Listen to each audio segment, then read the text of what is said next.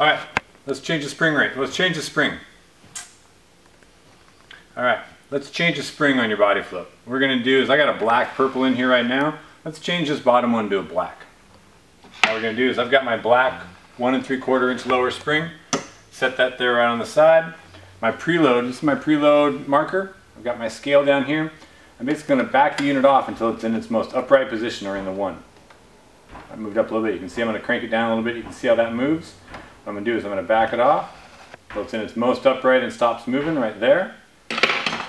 Now I take out my side bolt for my preload insert. It spins out of place. Let's thread it in the first little bit. Slide out the rest. Push that down. Now take your thumb and just press down on that system. Pops out. Take this, back off this screw. Whole system comes out and open. Now I can take off the screw, or take off the spring, put on my black. I want to make sure the housing's in the correct position. I've got my washer, my top out elastomer, and my preload insert. Putting that back into, thread that back on. I also recommend you put a little bit of Loctite on that bolt periodically.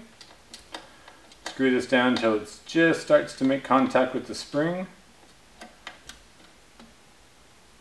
Apply the wings on the upside, press that into place.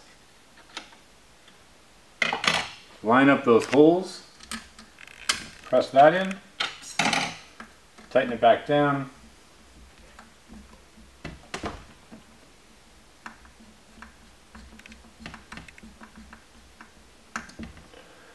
There you go. That's changing a lower spring.